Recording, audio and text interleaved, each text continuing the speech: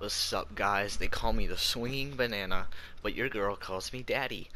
I'm here today to bring you 11 custom-made gobblegum ideas by me, and I'd love to see these put into the game. Perhaps mess with the coding on custom zombies, and we'll have ourselves some, custom gobblegums. That'd be really, really cool. Anyway, here's 11 neat ideas I came up with for custom gobblegums. Let's get started with number 11. Coming in at our number 11 spot, we have X-ray vision. This one is somewhat useful. It's not the most interesting idea, but it kind of could be useful. Say you're going around a corner, you're afraid there's a zombie there, boom, there he is, and he just totally butt rapes you to death. We don't want that happening. So for 2 rounds, you could have this activated. You can see wherever they're coming from. You can see through the walls and everything. This could be a very, very useful mega, and we're going through the megas first and the ultra rares, and then the two um, um, ultra rare megas. Alright, coming in at number 10, we have Try Again. This one could be extremely useful if you use it right. Say all 3 go down, all about the same time.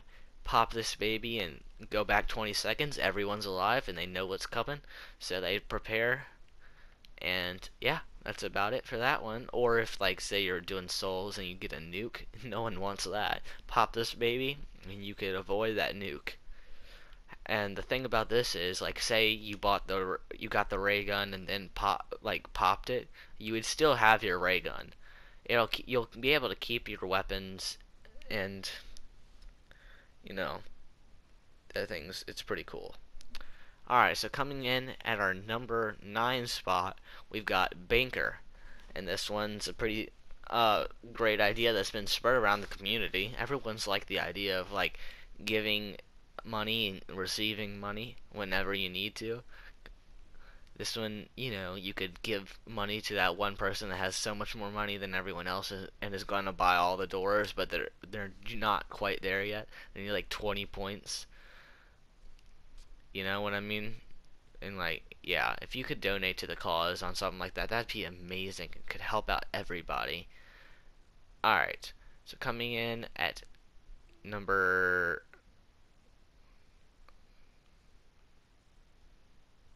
8, I guess. We've got It's a Trap, which is really, really cool. It sets off all the traps. This one has 3 activations, and the traps cannot hurt you, which is really, really cool. But anyway, it sets off all the traps and can't hurt anybody. This has 3 activations. That's all there is to that one. Coming in at our number 7 spot, we have Payday. You've seen the blood money in the tram, you've seen the blood money in the pods, but are you ready for the gumball version? You've got 2 activations on this, and this could be really useful. This is more of a gamble, in my opinion. If you're spinning for specifically this, you spend 500 hoping you get it. What if you don't? That sucks. But if you do, that's like, what, 2,000 more points added to your thing? That could be extremely useful in certain cases. Say you get this on round 1. Alright, so now we're going to number 6. We got Heat Seeker. This is a pretty cool one. So you're 100% accurate with normal guns. All bullets shot will always hit a zombie. And yeah, so this does not work for wonder weapons because it's not real ammo. Works for just normal guns, but and in between and that's not it doesn't matter. Alright, so now we got Extra Protection. This is number 5 on the list. This one increases the effects of all perks and doubles the effects of power-ups. So, like, double points would be quadruple points. That would be the most spectacular thing ever. You have 1 extra hit on Juggernaut. Speed Cola, your reload time is even faster. You run faster with stamina up. It's just, this would be really, really useful. This one activates for 4 minutes. That's all there is to that one. So coming in at our number 4 spot, we've got Time Bender. This one doubles the time. It it's how do I explain this? All right, for 5 minutes, all power-ups will have double the money given.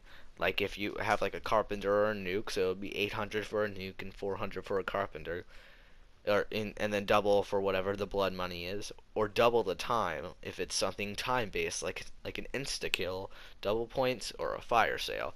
And for number 3, we have picks or it didn't happen, or pictures or it didn't happen. This one is a really unique idea in my opinion. It would just be abused horribly though. That's the only problem I have with it.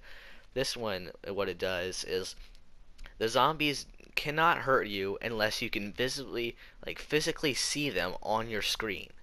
If they're behind you, they cannot hurt you. Now this could be abused in multiple ways, but I still really like this idea. If only the community wouldn't abuse it.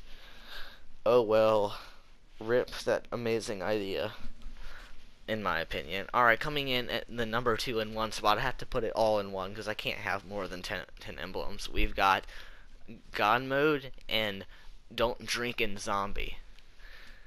Alright, let's start with Don't Drink and Zombie. First, Don't Drink and Zombie, which is on the left. I don't know why I have it backward in the title.